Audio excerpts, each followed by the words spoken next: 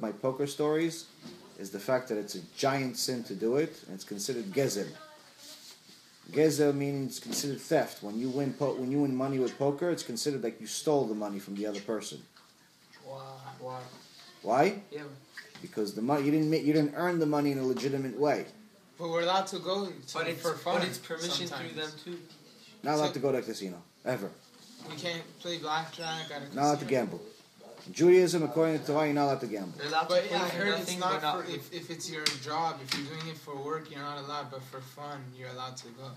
Opposite. It's probably it's not allowed to go to a there's casino. no money involved. It's just for fun. Well, if it's just for fun, then it's just a game. It's the same thing as Monopoly. But if you're playing with actual money, it's a giant sin. And going to casino by itself as a Jew is considered chilul Hashem, because the people that are not religious, like I used to be, are looking for excuses not to be religious. So when they see a really religious person with black and white and a beard, like I used to see, unfortunately, playing on the same poker table that I'm playing at, I'm like, see? All religion is nonsense. I'm blaming the whole religion, not this guy that's making a sin. I'm thinking that this guy, this one little guy, represents the entire Judaism, like he's Moshe Rabbeinu. In reality, he's just making a sin, he's just one guy. Unfortunately, it's a very big sin. It's considered chilul Hashem, and chilul Hashem is something you can't fix in this world until you die. It's not something you want to do. Why is gambling not allowed? Why is it not allowed, and what makes it gambling? Like if you invest in stock market, isn't that gambling to an extent?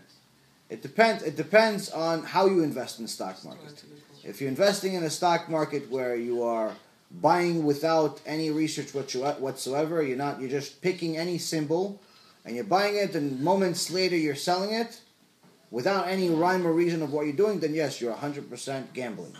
But if you're buying the company, you're buying the stock of a company, and like you see a future. After you've researched the company, you understand the business, and in essence what you're doing is that you're investing into their business. You want to own a piece of their business. Obviously, you can't own the entire business of General Motors or Microsoft or Google.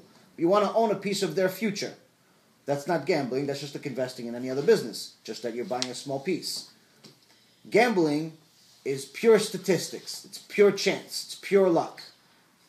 Now, when you're betting against the house, you're betting against the casino, then you're disrespecting the parnasah that Hashem gave you. And in essence, instead of using the money that He gave you as a tool to give tzedakah, you're using it for things that are bad.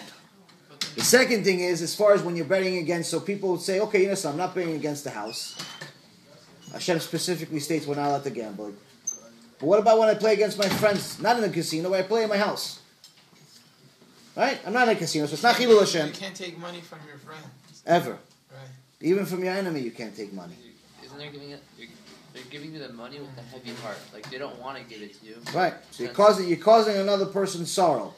Which means that even if you're playing a house game and each guy put $50 on the table, and at the end the guy that wins the Texas Hold'em tournament gets all of the money, it's considered like you stole the money from each one of them.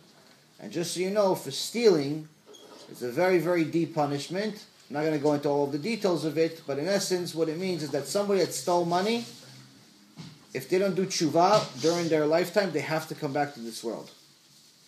They have to go into a gigul. They have to reincarnate. They cannot go into Gehenom being a thief.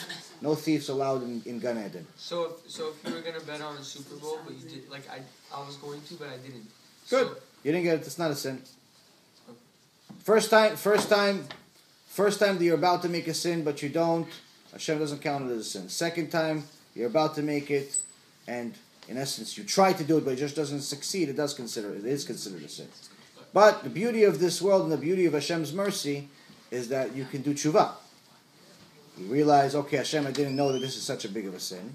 Pray to Hashem. And Hashem loves you even more for it. isn't auctioning like how we auction like brachas and stuff? You're selling something. That's not gambling. It's not gambling. Gambling is, in essence, you're putting money at risk.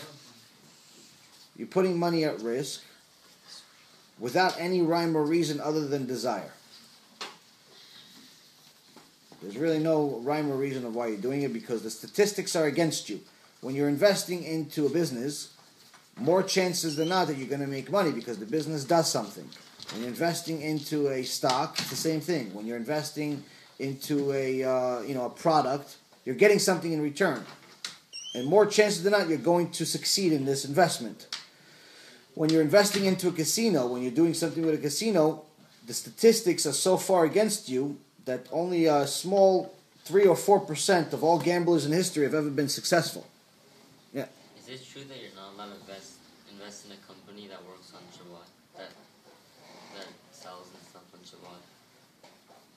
Depends. It depends. If the company is only owned by Jews and they are specifically operate on Shabbat, then it can become a problem. But in reality, in the world we live in today, it's no public company is only owned by anyone. It's owned by a bunch of people, and to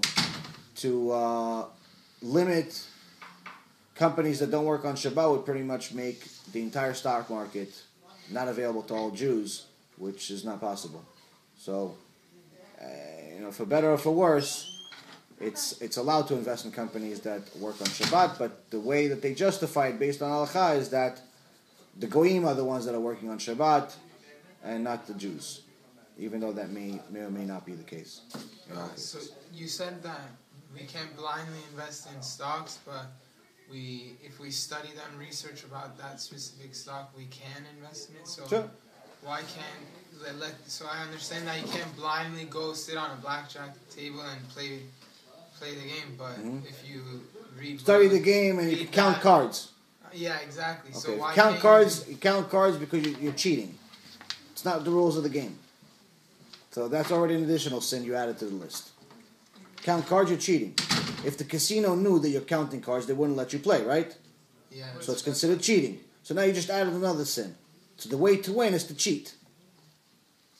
Now, okay, so that's why I said any table games, roulette, table, all that stuff, you could throw it in the garbage. There's no chance in the world you could ever justify it. The one thing that people thought they could justify is playing against people, playing poker. Because they're not playing against the house. But like I told you, anytime you win with poker, it's considered like you stole the money from the other person. What if it's going on the table? Now to steal from goyim. It's even worse. Chilul Hashem. What if they don't know you're Jewish? You're not wearing a kippah, you're just there with the hat or whatever. If they don't know that you're Jewish, okay, then you're still stealing from them. So it's not Chilul Hashem, but it's just stealing from them. How about like a lotto ticket? Lotto ticket, according to Rabbi Moshe Feinstein, you're allowed to buy one lotto ticket, the minimum amount, $1. And how long? A year? Or? No, if there's a lotto, you buy a lotto. It's considered an insignificant amount of money for you or anyone. So it's considered $1. I think they even capped it at $2 because there's one ticket that's $2. But you can't buy any of these cards that are $5 and $10. And now people get these addictions where they buy these cards and spend $100 a day on these crazy cards. Can't do any of that stuff. You could buy a single lotto ticket because it's considered that even if you lost the money, it wouldn't necessarily change anything.